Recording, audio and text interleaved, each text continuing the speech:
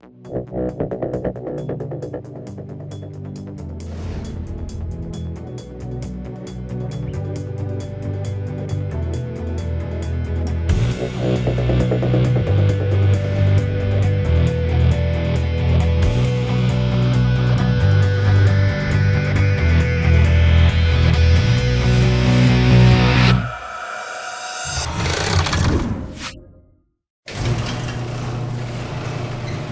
to the Garage Series from Houston, Texas, Kentucky, North America. My name is Jeremy Chapman. Hi, and I'm diZerega Richard diZerega. Right, good to see you here again, Richard. So today we've got a really special show in store. We're going to talk about all the new stuff that's in the Apps for Office model. Absolutely. We've done a lot of love to apps in the past. We've looked at Office apps, SharePoint apps. This is about what's new. Right, so all of this we're going to cover in the next 10 or 15 minutes, but before we get started, let's have a look at today's trivia question. Which of the following is not an app enhancement in SP1? Is it A, B, C, or D? So Richard, we've made a lot of changes in terms of the app model, because the cool thing with the app model itself, as with the rest of Office 365, is we can keep changing that. That's right. You know, before we jump right into what's new with SP1 and what we're doing with the app model, it takes a, it'd be nice to maybe look and see why we're doing apps. What's better about this approach than our traditional way of doing things? So let's maybe look at this broken across maybe 3 different pillars. So I'm going to look at this across footprint, the discoverability of apps, and then the actual platform that you build these on. Okay. So if we look at footprint, first of all, the traditional way of doing development with maybe COM plugins to Office was I ended up having to create these assemblies, DLLs, and actually install those side by side with Office. They actually would share the same processes. They'd a lot of times share the same DLLs, and it ended up being problematic from a lot of standpoints. So how many people here have maybe seen customers who couldn't upgrade to the latest version of Office because they had some plugin that they used to do their work? Saw several smirks in the audience there. In the app approach, the only thing that gets installed on a user's machine is a little XML file that just says, here's where the app lives and here's how I use it. And in an evergreen service like Office 365, we need something where we can constantly push updates and not worry about some sort of plugin that's installed on the machine. Right, it even goes further than that, right, in terms of discoverability, because I know there's a lot of cool changes there. If you are a developer writing apps, there's good news here too, right? That's right. So if you built a really cool Office plugin in the past, how did you get it out there for people to find? I mean, you could put it on maybe your website, but that was maybe didn't have the reach that Microsoft has with some of our websites. So one of the things that we've done is we've made a public marketplace available for all of these apps. You can go out to the Office store, you can find fantastic applications. Many of them are free, some of those are a small price, but great things that I can get. There's also a private catalog, so corporations can actually build these apps very easily and be able to make those available so other people within the organization can see those. But even beyond that, we've gotten a lot better in terms of beyond discovery and footprint, right? That's right. How many developers do we have out here? Awesome. Well, I don't know what you like.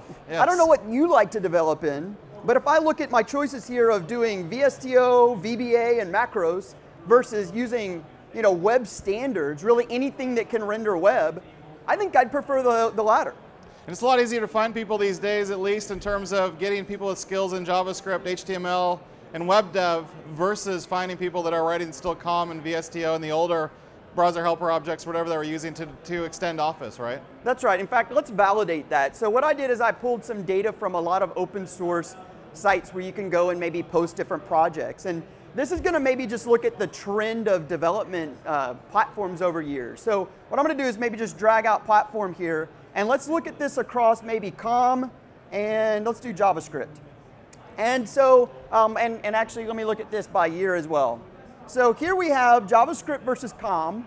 We can kind of see a little bit of trend here, and I'll actually draw on this to make it a little bit easier to read. And you can see quite obviously that we've had a pretty dramatic decline in COM. In fact, at this point in time, really no one's doing that. Yes. And JavaScript has just had this huge insurgence in the last few years. All these great libraries that we can work with. So definitely the place to be on the website. Hold on, you were showing something pretty cool here because you're actually using an app in PowerPoint. This is kind of new too. Are you giving away something? Well, actually, this is my selfish way of actually introducing one of the top 5 new things we have for the app model with SP1. This is a PowerPoint content app. So what you're looking at is web content embedded in PowerPoint, but it's very richly integrated. And it gives me the ability to have these really neat interactions and really elevate presentations. So this is one of the great things we're going to look at in our top 5 list. Right, so we're giving away one of the top 5, but as we're doing the top 5, why don't you go ahead and take a seat here. I'm going to drive the PPI and take us through the top 5 brand new features for Apps for Office. So why don't we go ahead and get started with our top 5 list, as we like to do here on the Garage. Top 10s, and this time top 5 in terms of the apps. We want to show some of the actual authoring of applications happen with Richard in his demo position. So let's start out with number 5. Content apps for PowerPoint. We saw one of them, but why don't you explain how those work and how to actually build one? That's right. So we saw one on the PPI.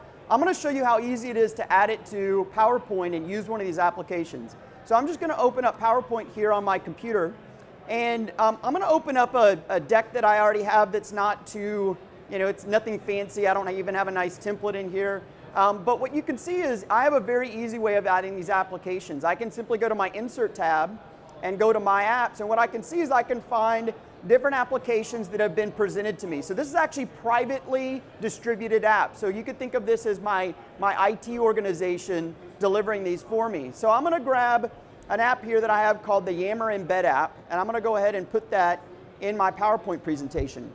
Now, this is a web window, so you might be thinking, well, it's going to always look like maybe an iframe inside my PowerPoint presentation, but that's actually not the case. We actually do quite a bit to help you do things like styling. So what I want to show you here really quickly, I'll just apply a theme to this, so I can go up to Design, and I can pick any of the pre-canned themes, and what you'll see is as soon as I change my theme, the same coloring and theming gets applied to my app itself. So I can toggle between different views, and my app will actually get the same type of view. And we did see the first one here running on the PPI, so That's that right. one was fully cached, fully loaded, ready to run. Let's move on to our next, number 4. Our number 4 is new Excel APIs for formatting. So take it away, Richard. That's right. So Excel is one of those places that really there's tons of plugins. Lots of people have Excel plugins.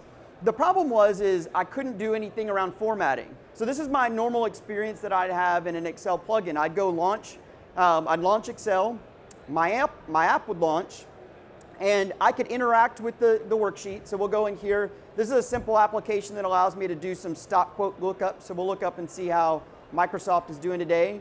And you can see that it was able to go insert that into our Excel app. Now, our Excel worksheet.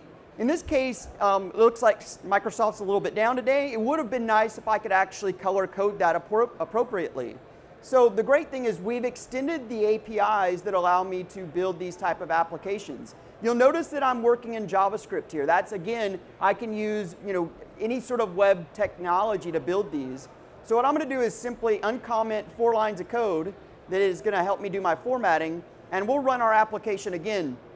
Here I'm going to be able to now, again, tie into certain stock quotes, but hopefully we'll actually see some live formatting as well. So our app loads, we'll go ahead and enter in MSFT.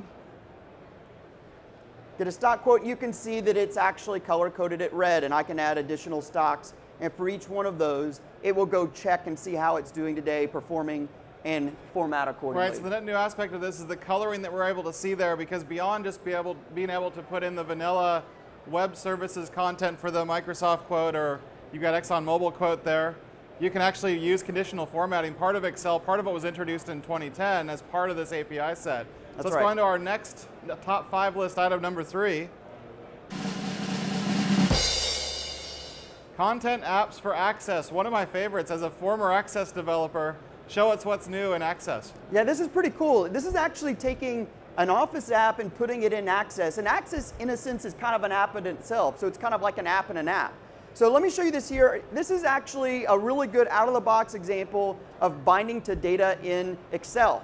And you might be wondering, well, why are you showing me in Excel? I thought this was Access. Right. The cool thing about this is showing one of the reasons why we're going with web standards and not making it so tied into one Office product.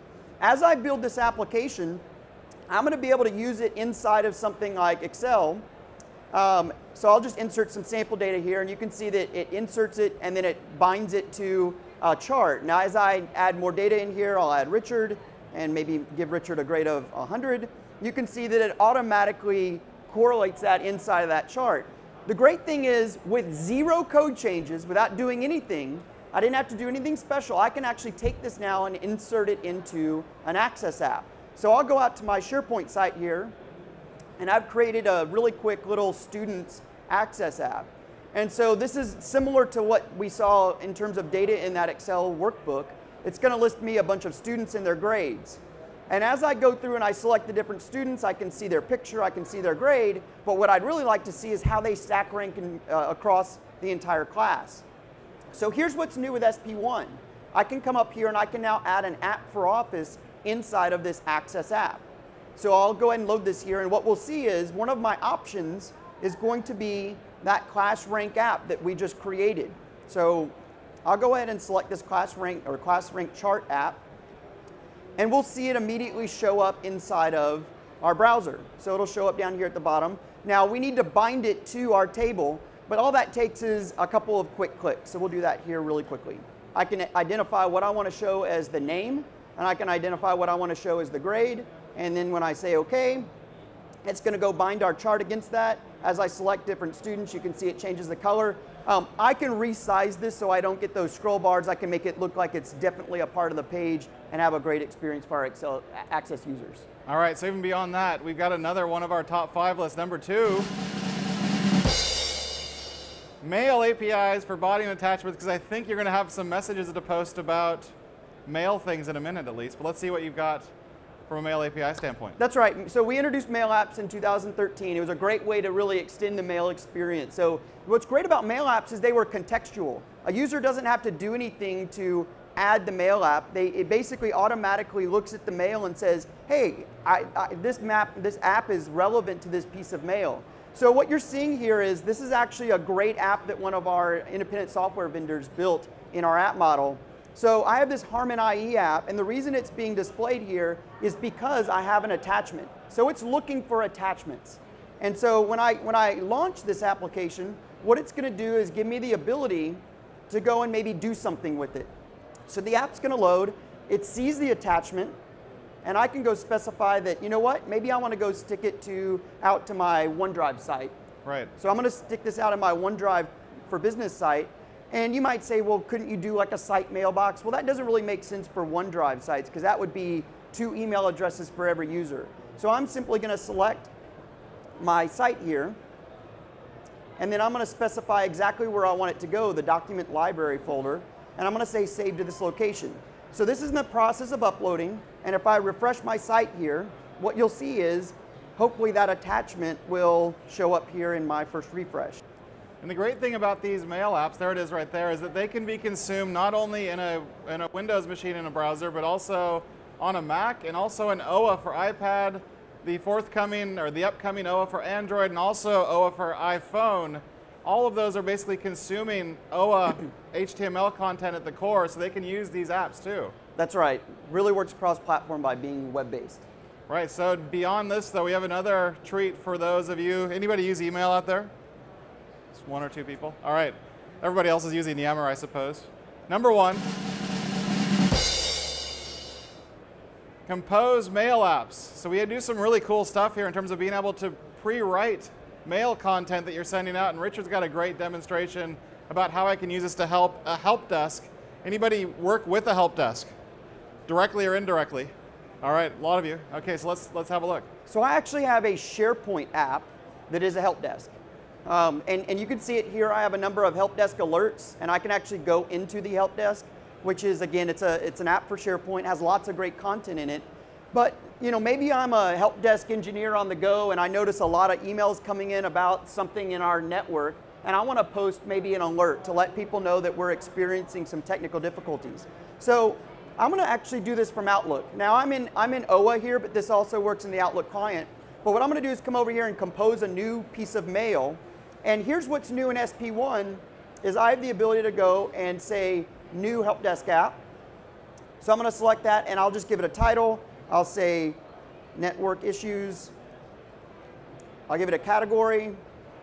I'll give it a description, a location of Houston, and we'll say it affects 1,200 of my best friends here at TechEd. And I'll go ahead and say OK. What it does is it not only creates that alert in our help desk system, back in a line of business system, it also authored a really nice HTML email that I can now send out to my employees so that they can see that notification. Wow, that's really cool stuff. So all of this is all part of what we've done in terms of SP1 updates alone to the app model. So something that's developing itself in terms of what developers can use from an application perspective with Office 365 across the entire stack for SharePoint, for Exchange, and for your Office clients. Now before we wrap up today's show, let's have a look at today's trivia question. Which of the following is not an app enhancement in SP1? Is it A, B, C, or D? C. All right, Word content apps are not there, so that is the correct answer. So Richard, you showed us a lot of great stuff in terms of the developments around the apps for Office and SP1 and that time frame and beyond. Thank you. Any other things coming up soon that you know of? We're doubling down on the app model, so keep tuned. Everything is moving to the app model. That's the important part. So everything and more can be found at the blogs.office.com blog site, all of our news. Also follow us at Office Garage on Twitter.